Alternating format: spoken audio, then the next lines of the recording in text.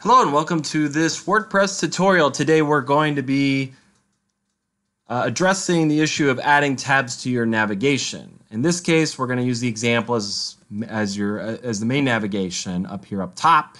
Right now we've got a home tab, but we've got a few other pages that we've built that we want to add to that navigation up there.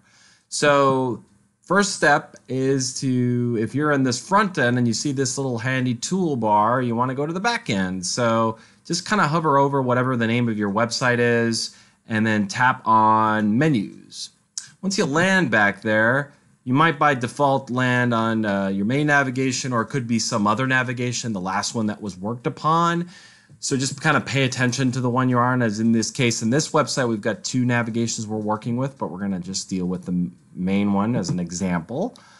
In your left pane over here, you got some of the most recently created pages.